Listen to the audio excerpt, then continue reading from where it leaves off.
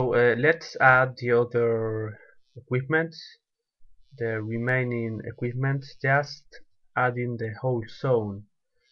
Then please change and select the different elements, or you can draw a rectangle in order to select multiple objects like these two pumps.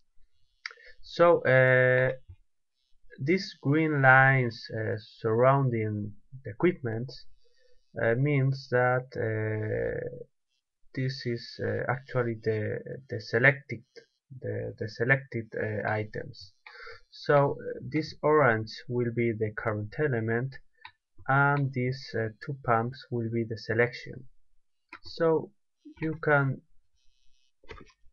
click here, zoom to selection, to zoom in directly to the selected items. So click on the black part to undo the selection. Okay.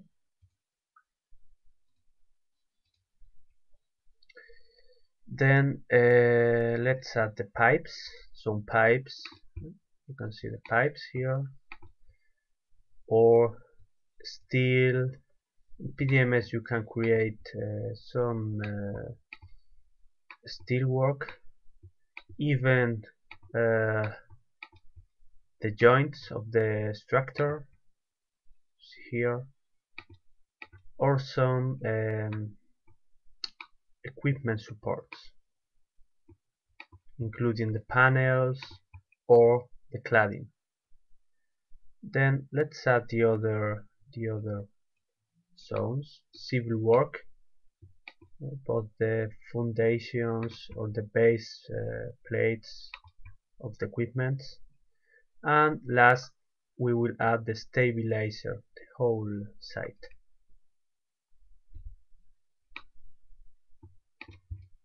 For example, this green area is some reserved volume, maybe in order to do maintenance tasks, or to access for operation. If you right click, or if you click, you can do you can hide, you can right click the element, and hide the element, or if you can't, you can go to the zone, and in the Design Explorer right click, 3D view, remove. Okay, right click, 3D view, remove. But if you want to remove an element belonging to this part, this hierarchy, the owner, you only can do it through 3D view, remove only. Okay. So for example, if we select this control valve and we want to rotate around this valve, we can click center of selection.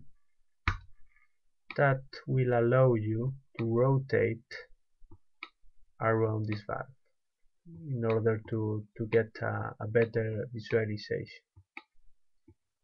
Okay. Then if height is not enough, to get a correct visualization, you can select the element and do a clipping, clip CE. Then you can see the entire equipment. You can undo the clipping clicking here. Okay, by clicking here. So what more?